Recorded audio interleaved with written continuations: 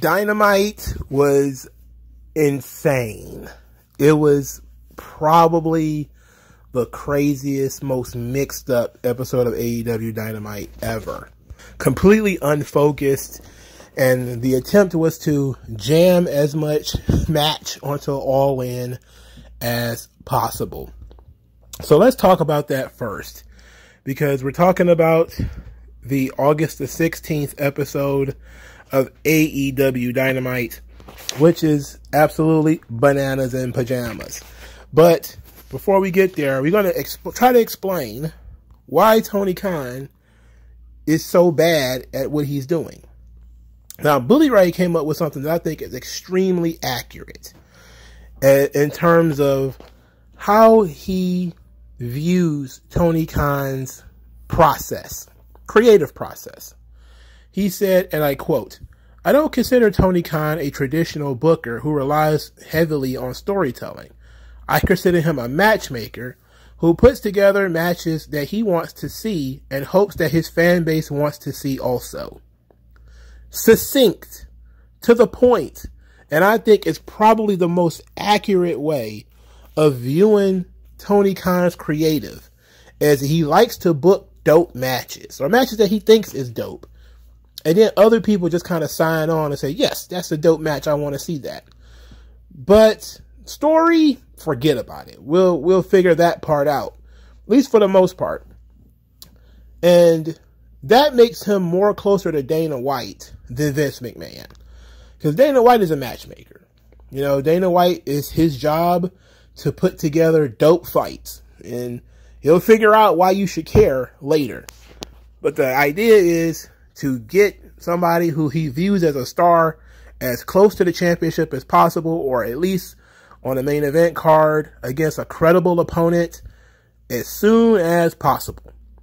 This led to a lot of people complaining about like Brock Lesnar being pushed very heavily in the UFC. Some people feel the same thing is going on with like Sugar Shane O'Malley. Some people felt the same thing about, you know, Colby Covington. I can never get the kid's name right.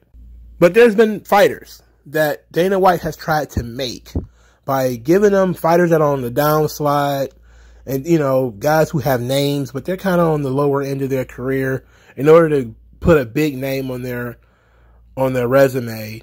And then you just immediately try to hot shot them towards the title as soon as possible. That's matchmaking, you know. This would be a great match, or I want to make this guy a star. Here's how we do it. Storytelling requires a lot more time. It requires vision. Now, I don't have a problem with matchmakers. Old promoters used to have matchmakers. They would have bookers and matchmakers. Matchmakers would be the guys who, again, put together the card. The booker would dictate the stories, who should probably win this match, because this is something I'm doing with this guy later. But the matchmaker would say, who can highlight the guy that we want to be a star or whatever? How can we best highlight that guy? You put him in a match with this guy, or what story is the booker trying to tell with this guy? And how am I, as the matchmaker, can I put that together? Now, of course, over time, we kind of left the whole matchmaker concept alone. And that's what they used to call the people who ran Madison Square Garden. They used to call them matchmakers. So this is the job that Vince's grandfather and his father had when they were matchmakers, quote unquote, at Madison Square Garden, where they used to do boxing and pro wrestling too. They were considered matchmakers. It's different. You know, it's a different skill set. And the priorities are different. You are, as a matchmaker, relying on the audience to be as interested in the two guys that are fighting than you want them to be. From a booking, storytelling perspective, you make the fight more interesting than it would normally be. I'll give you a good example of matchmaking versus booking. Sonny Liston versus Cassius Clay. On paper, and if you have studied this time period, on paper, people wrote off Cassius Clay as somebody that has no business being in a fight with Sonny Liston. He was untested. He was too skinny. He was too young. Everybody, all the experts who knew everything there was to know about boxing were like, this is a waste of time. Sonny Liston's going to kill this kid. But then you had the Booker's mindset, which was Muhammad Ali's mindset, which is, I'm going to piss people off. I'm going to make them want to see me get killed. And if I make them want to see me get killed, they will pay for that. So even if they don't believe in me, if you just book the fight, Sonny Liston versus Cassius Clay, then you're going to have a problem selling it because nobody believes that Cassius Clay can win. But if you book it, quote unquote, by adding a storyline to it, which is that Cassius Clay is a loudmouth who is offensive and he's purposefully trying to piss off Sonny Liston, come watch Sonny Liston break this kid's head. Guess what? People line up to see Sonny Liston break this kid's head. Surprise, the kid wins. Right? That's why everybody started saying the first fight was fixed, even though probably the second one was probably fixed. So that's booking and matchmaking. You know, probably you gotta fight this guy. He's a top contender. It is what it is. You see this in boxing a lot. Guys will just forego the matchmakers and say, I'm not doing that. I'll go and fight this other guy because it's more money or there's something else at stake.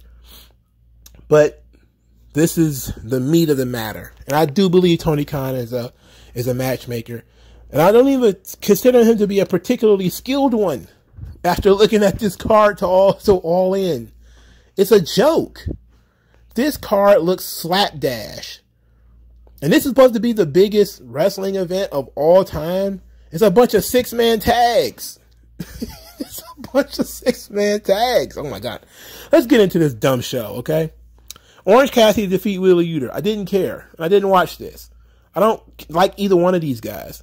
Now, it was a throwaway line on commentary that Wheeler Yuta's first mentor was Orange Cassidy. You know, we could have told that story, but they chose not to. Tony Khan was talking about it in an interview.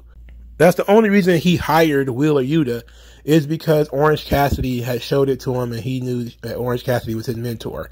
So Wheeler Yuta wouldn't be there without Orange Cassidy, which is the story of the match. And if you knew you were going to do this, you could have told that story. I still wouldn't have cared, but at least it would have been more intriguing. Orange Cassidy wins the match.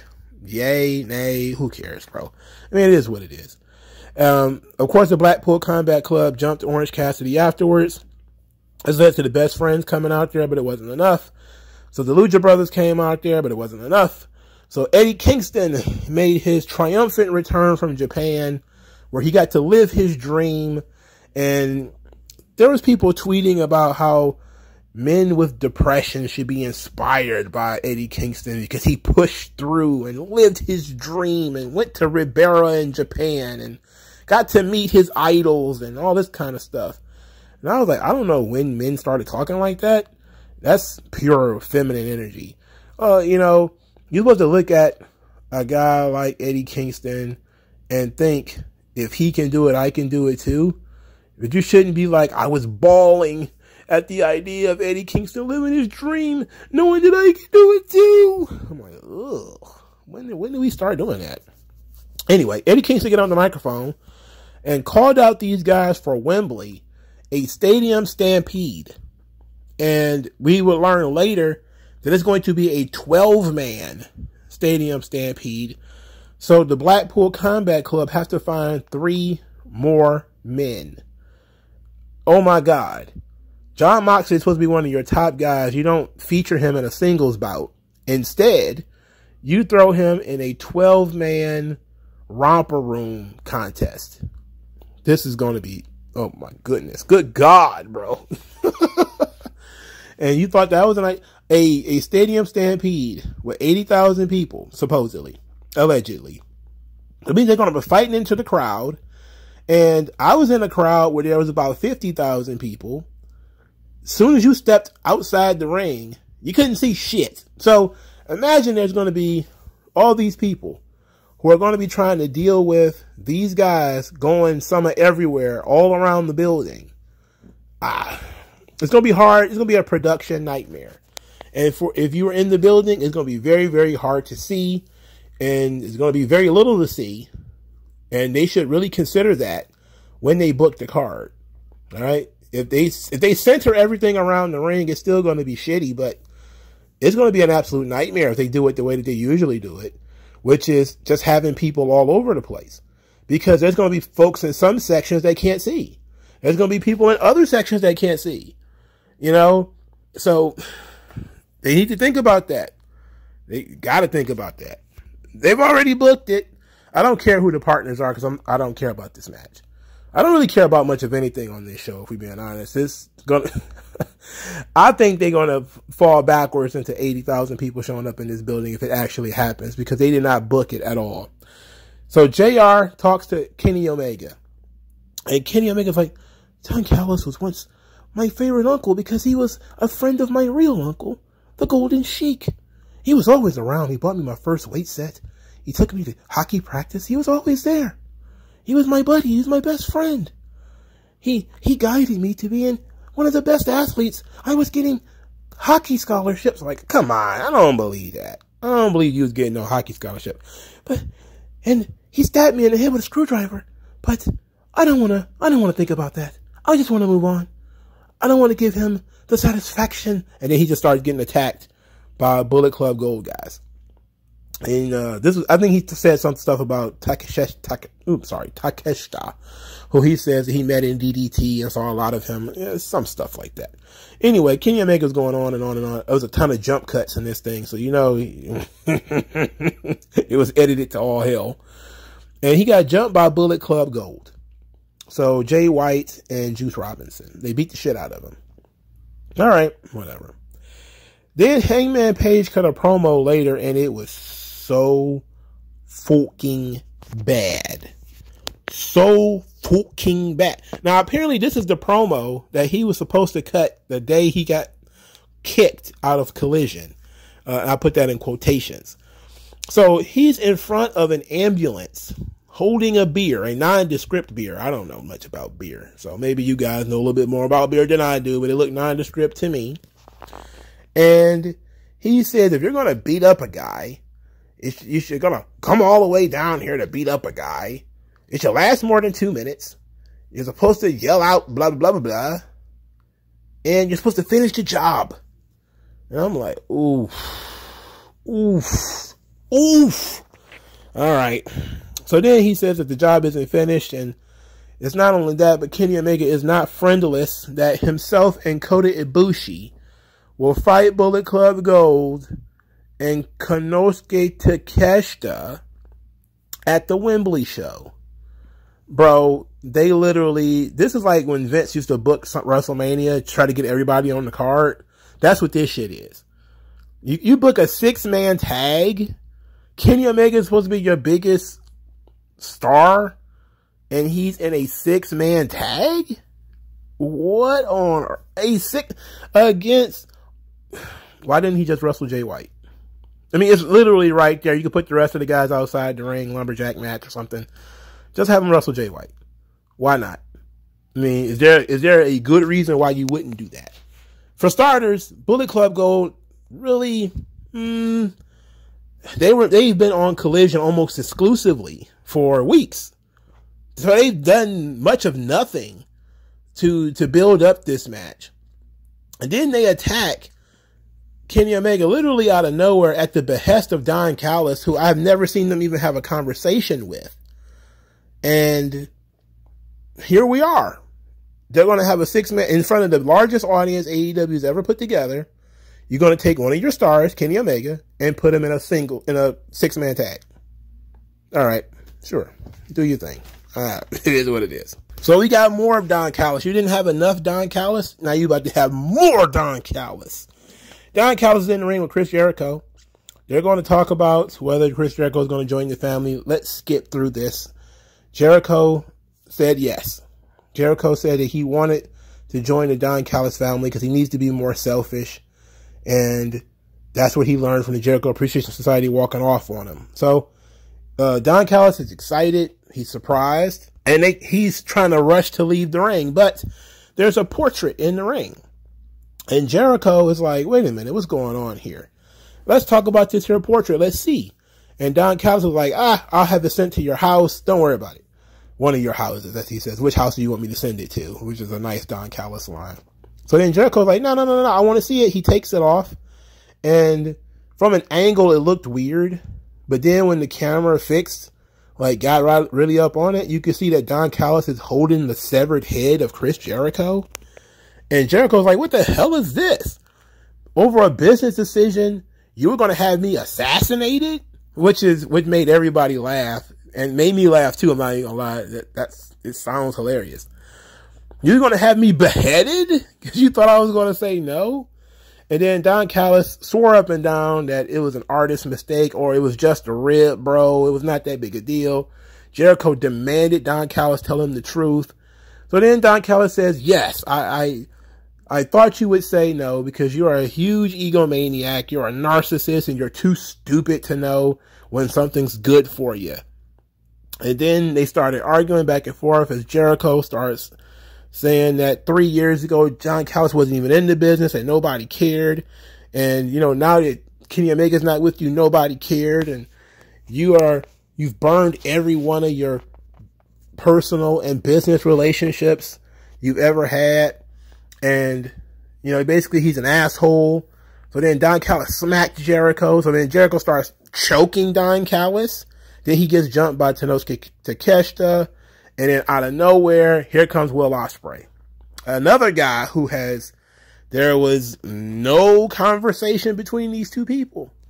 No conversation, no connection, nothing. It's happening, bruh. So Jericho gets hit in the head with a chair by Will Ospreay.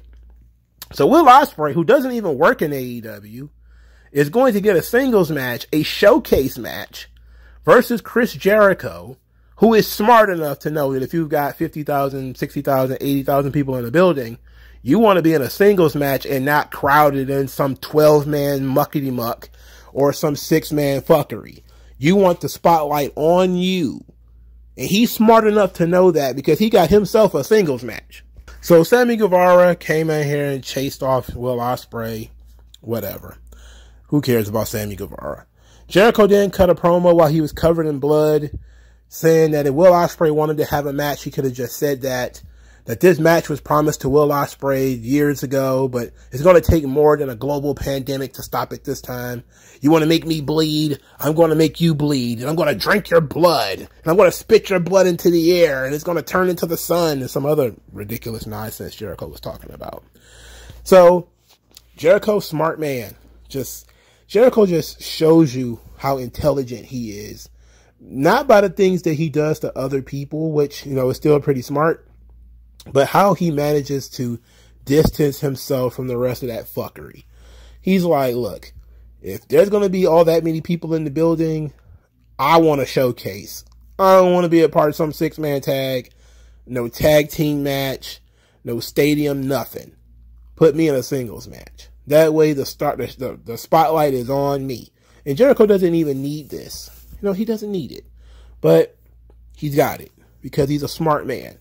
Will Ospreay, I mean, if you're a regular roster guy at AEW, you're Ricky Starks, for instance. Will Ospreay gets a match at Wembley and you don't. You get suspended, quote unquote, so you don't even get a match. Come on. What are you? I don't know, man. I don't know what to tell you. I don't know what to tell you. I tried making an excuse for him when the show started. We're not even halfway through this junk, and I'm already kind of like, bruh. Next, Jack Perry said he's the greatest FTW champion, and the only thing better than being the first or the greatest is being the last. So then he said next week he's going to retire the FTW title, and Taz is kind of feeling like, what do you say that for? And I'm kind of, you ain't gonna do nothing, so. But I'm interested in seeing what that's going to happen now. What kind of heat he's going to be able to generate. So, goodbye to the FTW title. Well, I'm pretty sure some hero will come in and save it. It'll probably be Hook, right? He'll probably come in and save the belt. You know, challenge Jack Perry to put it on the line at Wembley or All Out or something. I'm guessing that's what it's going to end up being. All right, second match on the show, Darby Allin and Nick Wayne defeat Toa Leona and Khan. It was as offensive as I thought it was going to be. As offensive as I believed it would be. Because if you look at the competitors in this match, Khan and Toa Leona look like 1987 WWF guys.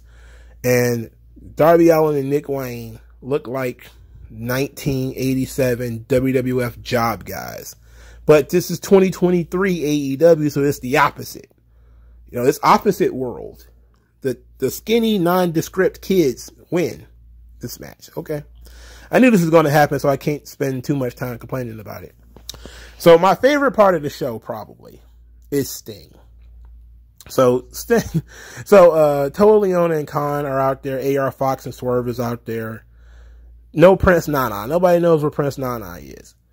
So Sting appears on the screen and he's saying he's directing movies. He's making movies now.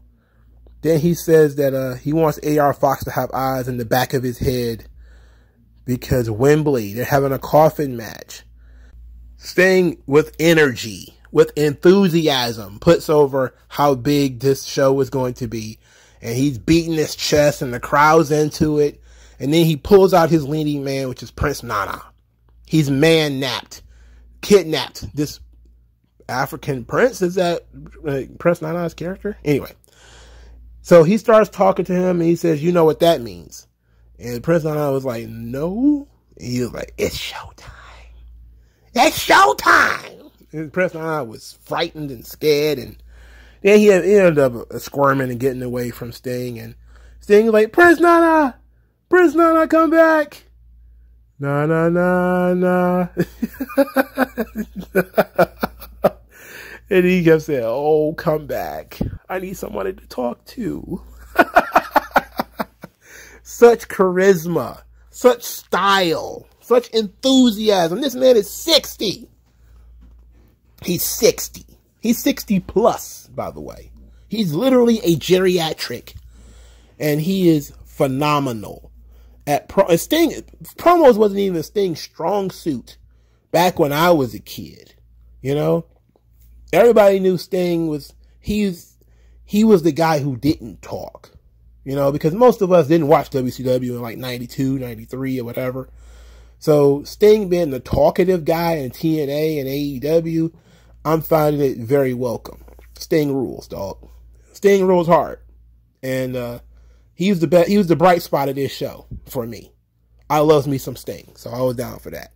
Next, Adam Cole and MJF, they have another segment because they're trying to prepare for their match against Aussie Open. So the first thing they decided to do was to go to Outback Steakhouse to try to get into the mind of Aussie Open. Ended up having the best meal of their lives, which tells me they did not go to Outback Steakhouse. They probably didn't. They were standing outside of one. But you could probably find a Chinese food spot in the hood that has better food than Outback Steakhouse. I like the rolls, though. Rolls are pretty good. Anyway, Adam Cole has his own little plan to watch Crocodile Dundee. And then MJF was like, I don't know about that. So he starts pulling up YouTube videos of kangaroos fighting because he wants to try to perfect the kangaroo kick. Because he thinks the kangaroo kick is the reason they're going to end up winning. It's the perfect finish. It's going to save Adam Cole's life in Wembley. Then Adam Cole has another idea. They're going to go Steve Irwin. They're going to watch crocodiles. And there's a guy with a rubber crocodile or something, a blow-up crocodile. And they're watching him from behind a stack of boxes wearing wearing zoologist hats. It's so goofy. So they're like, boy, Crocky. And MJF wants to kangaroo kick this guy. Adam Cole is like, no. You know what we got to do. Double clothesline. So they hold hands and creep upon this guy, run towards him, and double clothesline him into a kiddie pool. They immediately get yelled at by Tony Khan, who calls them into the office to chide them for double clotheslining random people backstage at his show. And they need to keep their double clotheslining in the ring. So then they step out. MJF is like, oof, he's going to pay for that in 2024. He's going to regret that one. And then Tony Khan opened the door like, what did you say? What did you say? And then MJF was like, oh no, thanks boss, it's okay. And Tony Khan just kept saying, thanks guys. You're wonderful. Thanks guys. Thanks you guys. Thank you. MJF, thanks you guys. Thanks guys. And then that was sort of the end of it. The most unbelievable thing about all of this is that Tony Khan has the balls to yell at a wrestler. That part I ain't believing. I would believe they actually enjoyed Outback Steakhouse. I will believe that they actually did study film of Aussie Open by watching Crocodile Dundee, because what the fuck else would you watch? Would you watch an Aussie Open match? I wouldn't. So I wouldn't study them that way. I wouldn't watch an Aussie Open match if you paid me. So what better way to study these guys than to study Australia? Anyway, Tony Khan yelling at the guys, don't believe it. Don't believe it. And the scene where he was yelling at them behind closed doors and him saying their names at the end was absolute, God, it was cringe. It was so cringe. Stop double clotheslining people on my show, Adam Cole and MJF. I'm like, this sounds like a tape recording of Tony Khan. He just had to get involved, man. I mean, this has been a very fun thing. When something's fun, you want to get involved, you know, especially if you're a creator. So, you know, Jack Kirby has drawn himself into comics. It happens. You know, Vince Russo liked putting himself on TV. Vince loved it. When something is hot, you want to be a part of it. And if you have the authority and the ability to be a part of it, sure, go for it. So I'm not upset that he was a part of it. I'm upset that he was bad at it. And I'm upset that the part that they put him in was no good. That he was being dad-like to these guys. But this was very silly, and I enjoyed it. So that was the lead-in for their real promo, which was to come live in the ring. Interestingly enough, this was about selling their pay-per-view match. So they've already did the whole thing with Aussie Open. Now they're going to sell their singles match. And I'm going to shrink this because I don't want to be here all day with this. But Adam Cole claims that for his legacy, because he's been at the top everywhere he's been in 15 years, to finish his legacy, he has to win the AEW World title, because he was told just last year by doctors that he may never wrestle again. And to be able to do all of this against his best friend means a lot to him. MJF told his life story about being a struggling indie wrestler, and he picked two dream opponents, was Cody Rhodes and Adam Cole. And now he's going to get to wrestle Adam Cole in front of the biggest crowd in the history of the business. And Adam Cole is his best friend, and that means so much to him, but it doesn't mean everything.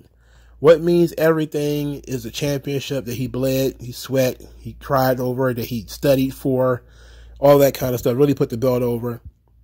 And they said, well, let the best man win. They shake hands.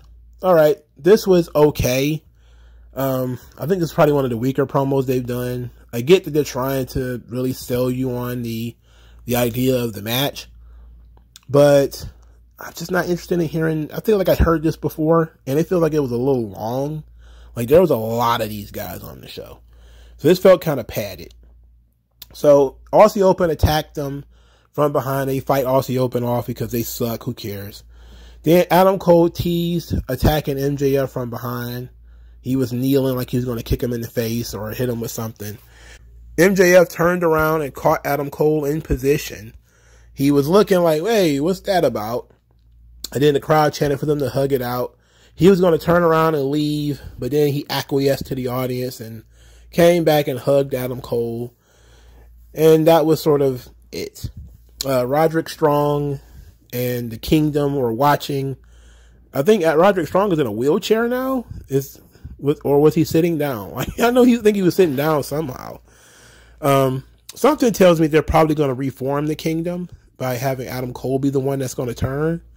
And they're going to create that sort of top faction in AEW. That just feels like what they're going to do. But it also could be that they're going to reform the Kingdom with MJF on top. Who knows? I like the fact that I don't know. That makes it very intriguing. But suffering through an Aussie Open match, oh, brother, you're asking for a lot, bro. You really are asking for a lot to get me to watch an Aussie Open match. Oh, Jesus. Oh, brother. Come on. You know, you might as well just ask me to watch 2 candles burn at night. You know, I would rather watch candles burn than watch Aussie Open. Could you find 2 more bland motherfuckers in the history of a roster than Aussie Open? Jesus Christ. Oh, let's get to this, because this is going to be pure comedy. The Texas Chainsaw Massacre match. Oh my God. Ooh wee baby. Oh. Everybody knew it was cringe from the announcement. For starters, bro, this is supposed to be a charity benefit show, and you have a massacre match on here, and you have a portrait of a man being beheaded and videos of people being stabbed.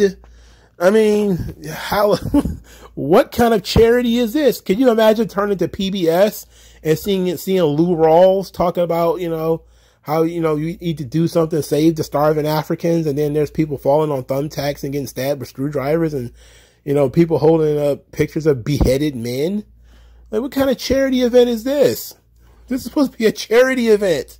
Why is there a Texas Main Chainsaw Massacre at a charity event?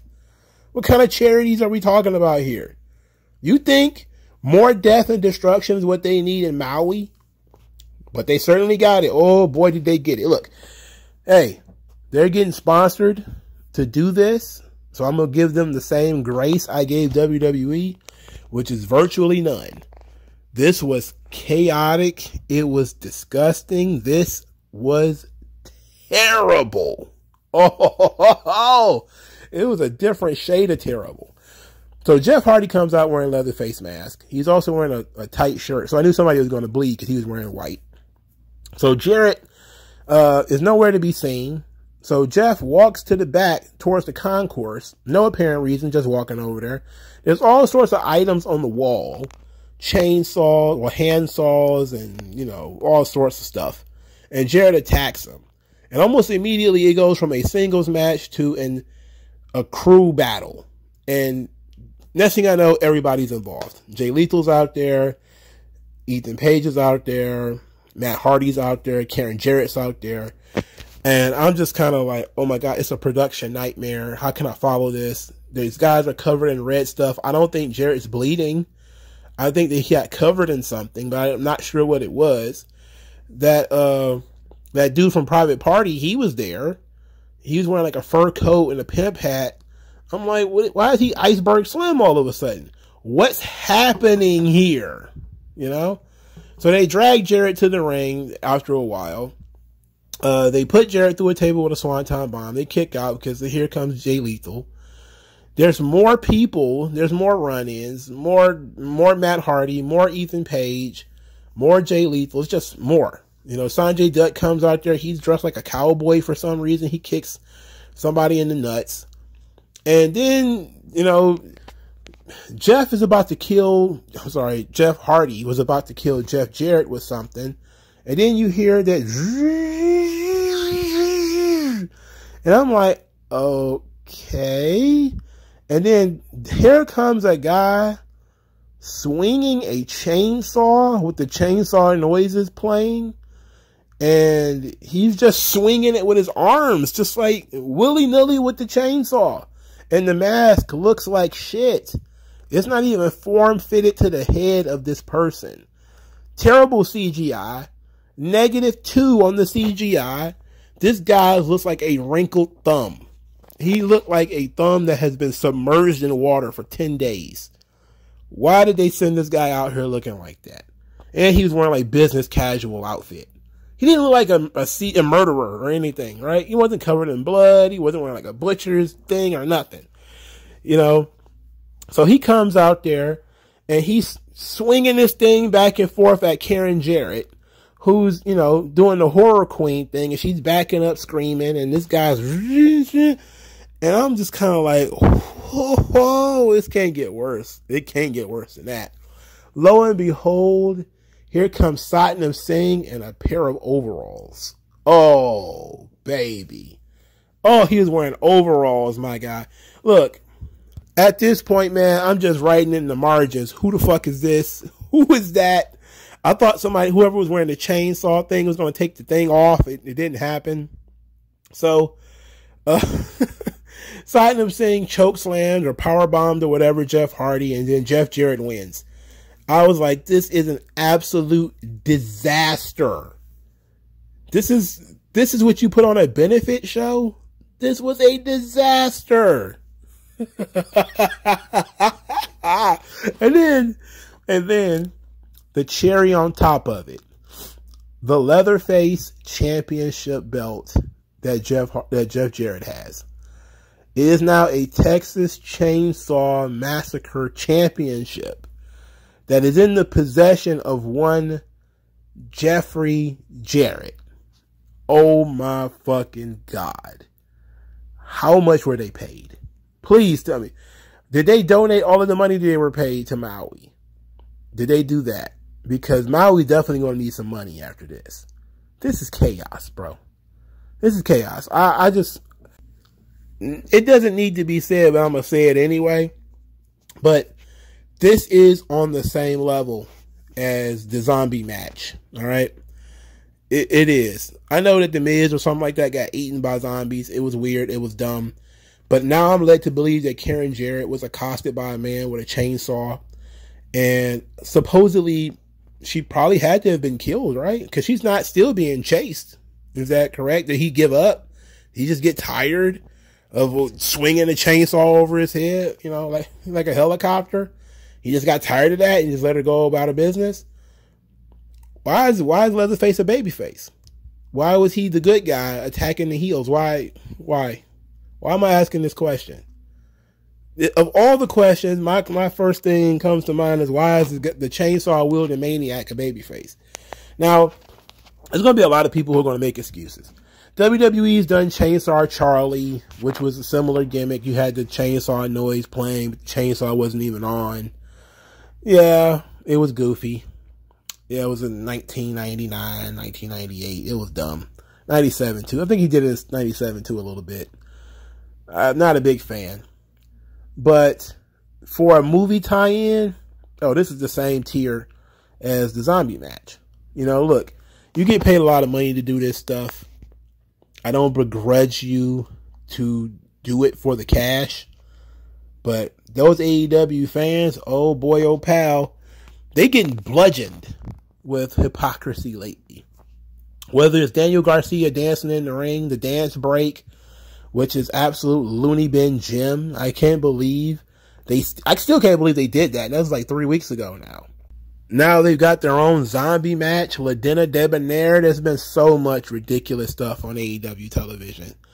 And so many of them have claimed this is why they stopped watching Raw. I don't watch WWE because they do stuff like the zombie match. Now, they just did a Texas Chainsaw Massacre match in which they crowned a champion. So that means, is there going to be more than one of these? How could you do this again? Why would you do this again? Why was Isaiah Cassidy dressed like Huggy Bear, wearing all white to a Texas Chainsaw? Why did it look like a party? What was up with the weird lighting? Look, I may be the one person on planet Earth that have never seen any iteration of the Texas Chainsaw Massacre. I just did not have any interest in it. And I know there's been like 400 versions of that movie or that story. I have not seen any of them because I don't care. And I don't really like horror movies. For you to do sort of a movie tie-in and to do it this way, where your Leatherface comes out like he works in a cubicle 90% of his day, and it looks like the elevator was taking too long, or the cafeteria was too full, or his computer kept crashing, his printer wouldn't print, and so now all of a sudden he's going to start wheeling his chainsaw. Like, what is... The toner is low in the printer. He's having a falling down moment. He's going postal. He's wearing a blue shirt. Come on, man. Oof. Oh, that's entertaining. That was very entertaining. I can tell you that. It was terrible, but it was entertaining, man. It was terrible. Britt Baker defeated the Bunny. Who cares? And who was expecting anything different? You know? Come on. The Acclaimed came out and they cut a promo on their apparent opposition, calling them big hairy penises, which, you know, one of the members of Acclaim, probably both of them, is very familiar with. Then the lights went out and they were attacked by the House of Black. So then after the House of Black beat the tar out of them, and really beat them bad too, they stole Billy Gunn's boots. And I was like, okay, it seems like it's going to be what I said it was, and I thought it was going to be, which is that they're going to do House of Black versus the Acclaimed and Billy Gunn at Wembley to switch the trios titles, so that Billy Gunn can get a huge moment at Wembley. That rules. That would be great. Don't push it to All Out. Do it. Rejigger that goddamn card as much as you possibly can to get Billy Gunn and the Acclaimed a moment at the pay-per-view. And since that seems to be the direction that they're going in, I'm going to give them a pass on this. You know? And you have the House of Black show up looking like funeral directors. It is what it is. That's just a gimmick. But I'm okay with this. And plus, you've already established that the House of Black like to take souvenirs. So now their thing is Billy Gunn's boots. All right. So Billy Gunn's going to fight to get his boots back. All right. Sure. The main event was the Young Bucks versus the Guns. Had a hard time caring about this because it's a Young Bucks match. Young Bucks win, of course. They had to shit on the Guns, didn't they? The Guns were getting too much. They was getting too much momentum hanging around with Bullet Club Gold. So you got to shit on them real quick. Afterwards, the Young Guns attacked the Young Bucks. Did I say I call them the Young Guns? It doesn't matter. Bullet Club Gold joined in. They were beating the tar out of the Young Bucks. They were about to finish them, Pillmanize them, when FTR made the save. Because now FTR is saving the Young Bucks. Because they want the Young Bucks at their best come the pay-per-view. So, okay. And they really coming across like that's the main event. I know that, you know, Cole and MJF is the main event. But they're really talking like FTR versus the Young Bucks will be the main event. It's probably going to be the co-main event, if we're being honest. All right, so that was Dynamite. It was a terrible show, absolutely terrible. But it was at least funny. And I got a really good laugh out of a lot of that stuff. Sting made me laugh. The beheaded picture of Jericho made me laugh. The Adam Cole MJF stuff was humorous, made me laugh. I probably laughed more at this episode of Dynamite than any episode of Dynamite in history. And therefore, it's probably the most entertaining. But it was predictable matches that went too long and super boring, which usually is the case. It had more promo time on this show than probably any Dynamite in a long time. But at least the stories they deserved to have on a long time. The Don Callis Jericho stuff was okay. The Adam Cole MJF stuff was not as great as it usually is, but their vignette was pretty good.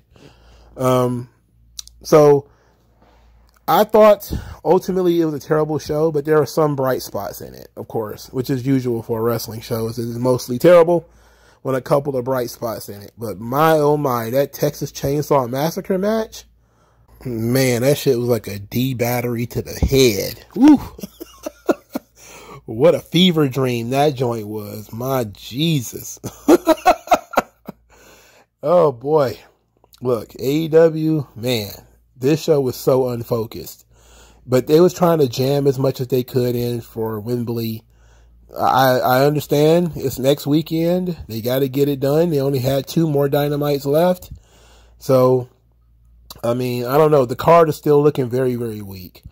I mean, there's no match on the show that's been advertised so far that I'm very, very interested in seeing outside of MJF and Adam Cole, because I do want to know what they're going to do in terms of the title, in terms of their relationship. How are they going to work it? I'm very interested in that. Everything else, though, feels like either a rerun or a match I don't give a shit about. You know, Joe and Punk, I just watched that. I have no interest in seeing any 6-man tags or 10-man tags or 12-man tags. I don't care about any of that. Jericho is fat and out of shape. I don't know if he's going to be able to get the best match possible out of Will Ospreay. I don't know, man. Ricky Starks not being there is really fucking with me. Jay White being in a tag team match is fucking with me. Same thing with Kenny Omega. Young Bucks FTR is a rematch of a match that they did twice already. Not as up on either team as other people are, so I don't really care about that. Once they officially announce the Acclaimed versus the House of Black, I think I would be interested in that. As a feel-good moment for Billy Gunn, I would be very interested in that. The Women's Championship match, forget it. Who gives a fuck? Really. It's an afterthought. So, this show is just not very well put together. And it's coming across like, you know, most of the Dynamites and Collisions and all this kind of stuff. It's overwhelming to Tony. He probably needs some help. He probably needs to hire a booker. He needs to help somebody, needs to help him build storylines so that his show can flow better. But, I don't know. It certainly wouldn't be Triple H because he sucks too. Alright. Like, share, subscribe. I'll talk to you guys later. Peace out. Old non-aggression. Once that lesson sets in, you'll see a session where you got an affection for no progression.